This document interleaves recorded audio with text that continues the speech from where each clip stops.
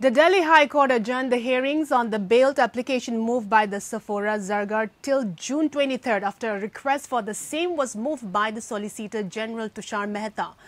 Mrs. Nitya Ramakrishnan, who appeared for the Zargar, initially opposed the request for the said adjournment by arguing that the matter pertaining to the medical conditions of a woman who is in prison despite being pregnant.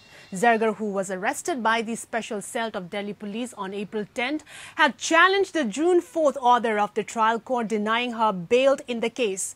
It had said that during the course of investigation, a larger conspiracy was discernible, and if there was prima evidence of the conspiracy, acts and statement made by any one of the conspirators, it is admissible against all. The court had said that even if there was no direct act of violence attributable to the accused Zargar, she cannot shy away from her liability under the provisions of the Unlawful Activities Prevention Act or the UAPA.